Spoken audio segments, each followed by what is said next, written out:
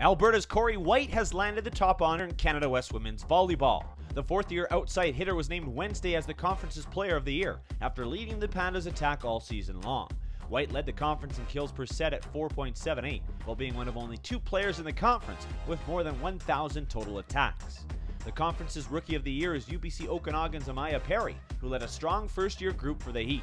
Her win marks the first of its kind for UBCO, who first competed in Canada West during the 2011-12 season. Thompson Rivers' Kendra Finch is the Student Athlete Community Service Award winner thanks to her extensive volunteer work for the Wolfpack, including on their I Believe You campaign to raise awareness for sexualized violence. Rounding out the winners is MacEwan's Ken Briggs, who is the Coach of the Year.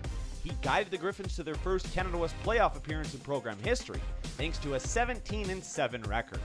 The final conference game of the season is set for Saturday, March 7th, as the Alberta Pandas travel to take on the Trinity Western Spartans in the Canada West Championship game.